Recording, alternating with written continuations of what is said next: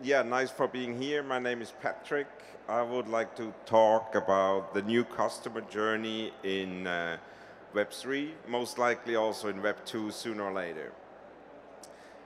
So we know all how our works with awareness up to sold the products. It's pretty monolithic how we have it right now. That means we have the company that decides what kind of products they are pushing out. They're hyping people up, they're selling the product, they take the profit, that's it. So what happens in Web3 is that we actually have communities that take over uh, part of this project, part of this journey, and they actually want to get involved. So I would suggest a new customer journey. We start with engagement, go to iteration, launch, reward, and then actually, I cannot read it anymore, sorry, and then we come back.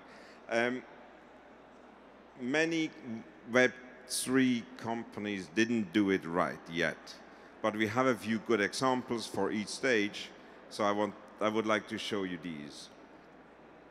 So for example, for the engagement, there is one classical company, it's Bored Ape Yacht Clubs. They did not everything right at the beginning, but at least they started good. So what you could do there, and I think that's their main reason why they actually have that good community at the beginning, you were actually able to go on their website. There was a bathroom, and you were able to draw on this bathroom. And somehow that was really engaging the whole community. Everybody wanted to draw on this bathroom wall, right? And after that, everybody started to sport their PFP. So I think there the engagement was fantastic. It was really, I don't own one, just to, there's no advertisement in that. But it was really, that was the reason, I think that was the reason why they became that big. Then we have iteration. There are a few interesting projects at the moment. One of them, the one I like the most, is deepobjects.ai. What they actually do is they had an AI design sneakers.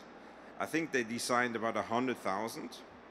And then they let the community vote them down up to, I think now we are at the last 10, if I'm right. The last 10 will be voted down to 3 by the community, and their design team will then tweak them a little bit to make them 3D printable. So that's a pretty good idea of iteration and community involvement. We also have, interestingly, Porsche. They had a little bit of bumpy start. They came around beautifully, I have to say, and I don't say that because I'm involved, it's just they did. What they do is they have evolving metadata. That means their NFT evolves depending on the reaction the user takes. So if the user takes certain choices, the NFT will change in the next stages. Beautifully done to bring the community in.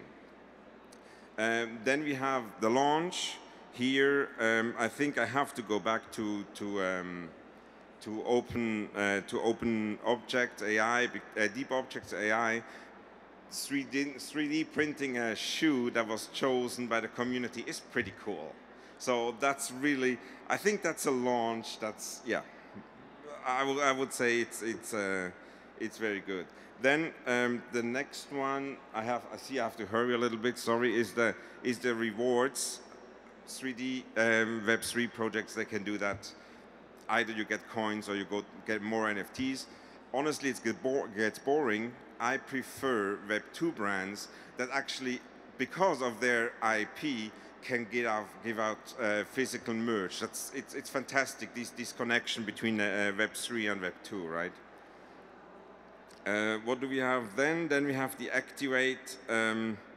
That's the easy. It's actually today the almost easiest part, because everywhere in the world is someone that likes your product, even if it's. I don't want to go into the strange details of products that get sold today, but there are markets for everything, and because they are digital and because most of the people are in the digital space, you can find buyers for everything. Then, yeah, I would like that these are some of the key points we see nowadays.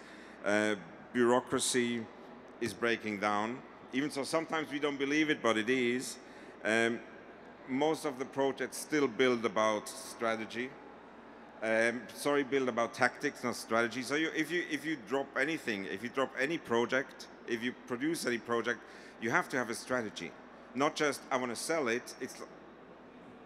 You have to go beyond in everything. In your customer is demanding that. So that's a shift in customer view. Your customers want to develop together with you. They don't want to be your customers anymore most of the time. They want to be part of your community. You have to embrace that as a brand, and you have to be ready to actually let your customer getting into your processes.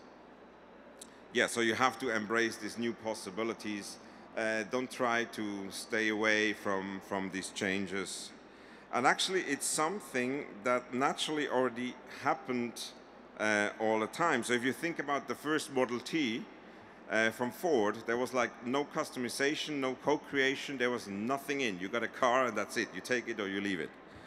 Then we had the CNC that emerged. We finally got nice things. Then actually in Web 3 and Web 2, the sneaker colorways are coming up where you can choose what kind of sneaker color you want. Like with this 3D printing is coming very much, where customization is part of the product. Then I think this deep object is at the moment very high up in this pyramid, because there they started at the beginning. They asked the customer what they want to do, right? And just the last thing, that's one of the ideas. We are not there yet, but I'm thinking the pinnacle of all is that we actually start with a community, and I think Web 2 brands have the chance to do that. That they start with a community building and then ask the community what is the next thing they should do, if it is in Web 3 or in Web 2 or whatever. But I think there is a huge chance to learn from your fans, from your community. Don't use them as customers first of all. First, use them as community, as co-creators. You can do co-creation. You can even do co-profit share if you sold something. But use this power of the community you have and hopefully can build. So that's, I hope, the certain insights I get you there. My name is Patrick, and that's my data. I'm around if you have any questions or if you need it. I hope it works. So thank you very much.